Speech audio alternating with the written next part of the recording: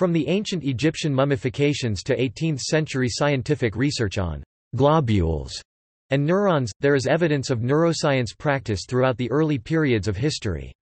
The early civilizations lacked adequate means to obtain knowledge about the human brain. Their assumptions about the inner workings of the mind, therefore, were not accurate.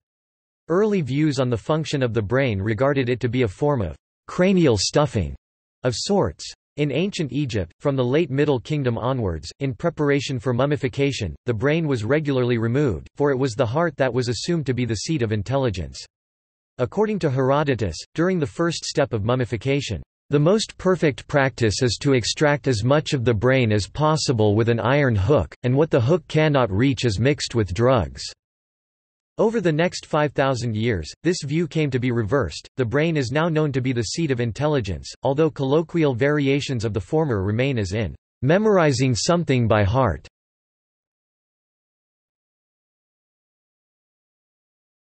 Topic: Early views. The Edwin Smith surgical papyrus, written in the 17th century BC, contains the earliest recorded reference to the brain. The hieroglyph for brain, occurring 8 times in this papyrus, describes the symptoms, diagnosis, and prognosis of 2 patients, wounded in the head, who had compound fractures of the skull. The assessments of the author, a battlefield surgeon, of the papyrus allude to ancient Egyptians having a vague recognition of the effects of head trauma. While the symptoms are well written and detailed, the absence of a medical precedent is apparent. The author of the passage notes, "the pulsations of the exposed brain," and compared the surface of the brain to the rippling surface of copper slag, which indeed has a gyral sulcal pattern. The laterality of injury was related to the laterality of symptom, and both aphasia, "he speaks not to thee," and seizures, "he shudders exceedingly," after head injury were described.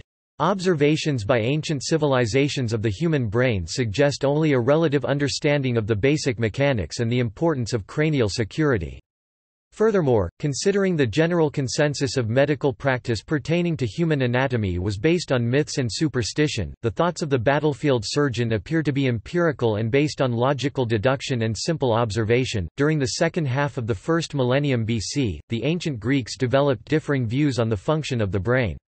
However, due to the fact that Hippocratic doctors did not practice dissection, because the human body was considered sacred, Greek views of brain function were generally uninformed by anatomical study. It is said that it was the Pythagorean Alcmaeon of Croton 6th and 5th centuries BC who first considered the brain to be the place where the mind was located.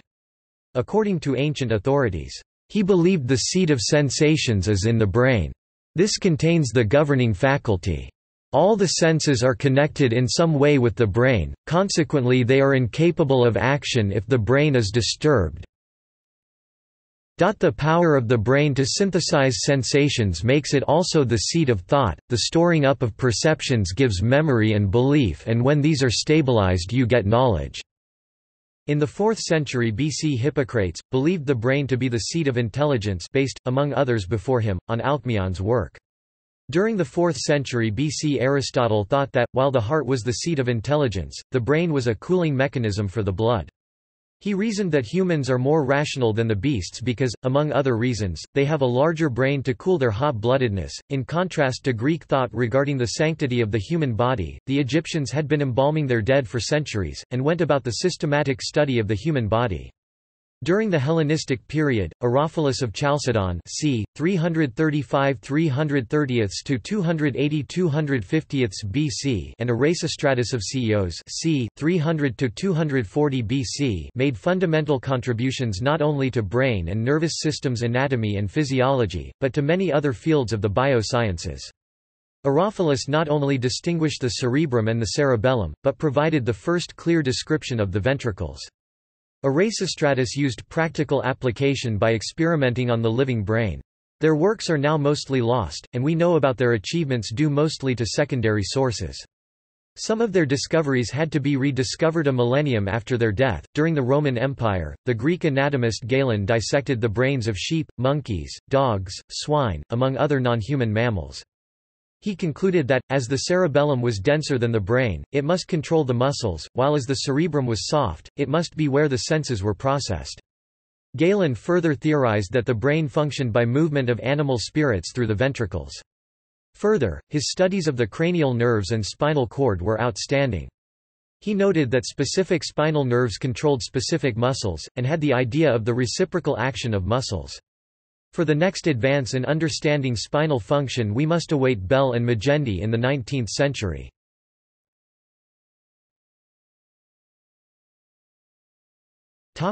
Middle Ages. Circa 1000, al-Zahrawi, living in Islamic Iberia, evaluated neurological patients and performed surgical treatments of head injuries, skull fractures, spinal injuries, hydrocephalus, subdural effusions and headache. Concurrently in Persia, Avicenna also presented detailed knowledge about skull fractures and their surgical treatments. Between the 13th and 14th centuries, the first anatomy textbooks in Europe, which included a description of the brain, were written by Mondino de Luzzi and Guido da Vigevano.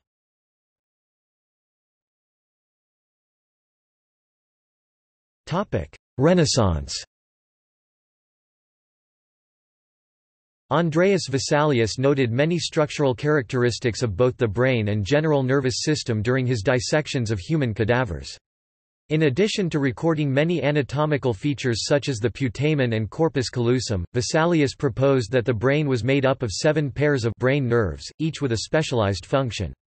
Other scholars furthered Vesalius' work by adding their own detailed sketches of the human brain. René Descartes also studied the physiology of the brain, proposing the theory of dualism to tackle the issue of the brain's relation to the mind. He suggested that the pineal gland was where the mind interacted with the body after recording the brain mechanisms responsible for circulating cerebrospinal fluid. Thomas Willis studied the brain, nerves, and behavior to develop neurologic treatments.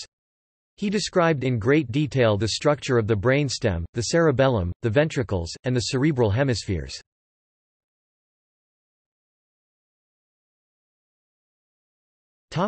Modern period. The role of electricity in nerves was first observed in dissected frogs by Luigi Galvani in the second half of the 18th century. In the 1820s, Jean-Pierre Flourens pioneered the experimental method of carrying out localized lesions of the brain in animals, describing their effects on motricity, sensibility and behavior. Richard Caton presented his findings in 1875 about electrical phenomena of the cerebral hemispheres of rabbits and monkeys. Studies of the brain became more sophisticated after the invention of the microscope and the development of a staining procedure by Camillo Golgi during the late 1890s that used a silver chromate salt to reveal the intricate structures of single neurons. His technique was used by Santiago Ramón y Cajal and led to the formation of the neuron doctrine, the hypothesis that the functional unit of the brain is the neuron. Golgi and Ramón y Cajal shared the Nobel Prize in Physiology or Medicine in 1906 for their extensive observations, descriptions and categorizations of neurons throughout the brain. The hypotheses of the neuron doctrine were supported by experiments following Galvani's pioneering work in the electrical excitability of muscles and neurons. In the late 19th century, Émile du Bois-Reymond, Johannes Peter Müller, and Hermann von Helmholtz showed neurons were electrically excitable and that their activity predictably affected the electrical state of adjacent neurons. In parallel with this research, work with brain-damaged patients by Paul Broca suggested that certain regions of the brain were responsible for certain functions.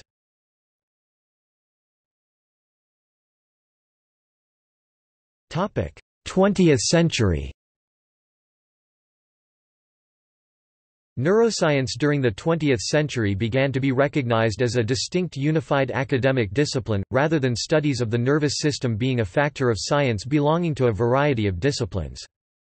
Broca's hypothesis was supported by observations of epileptic patients conducted by John Hewlings Jackson, who correctly deduced the organization of motor cortex by watching the progression of seizures through the body.